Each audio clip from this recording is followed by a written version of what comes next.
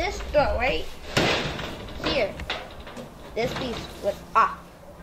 This up here was like out. And I put it on.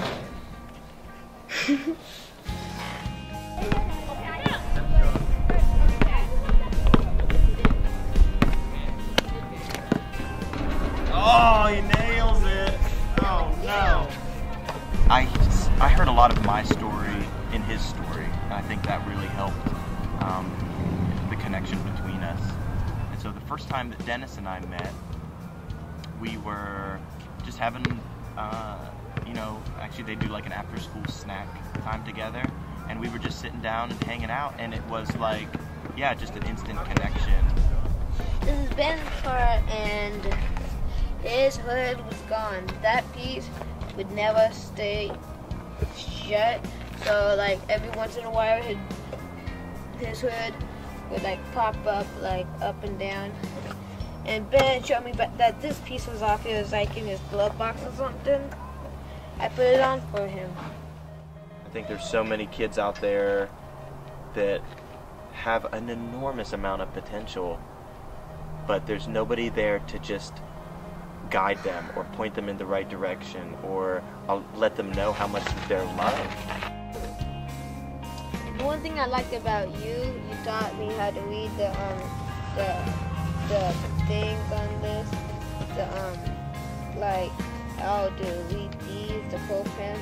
I thought the whole question of what kind of car we were going to build was going to be like a major question, like we're going to have to do research and we're going to have to find like the perfect car, and you just turned to me and you said, well, it's got to be an El Camino. Like without hesitation.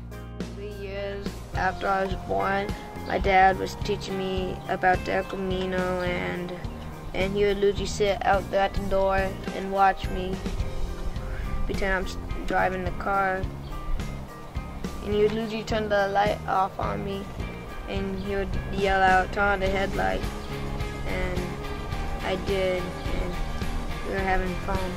In terms of commitment to what it takes to being a mentor, like I said, it's an hour to a week. And I honestly had to look at my life and the things that I really valued, and I said, how could I not do this? If I was telling someone like if they want to be a mentor, I would say, yeah, it would be good for you to be a mentor because you could help them out on learning a lot of stuff, and you might find someone that you would like to help out.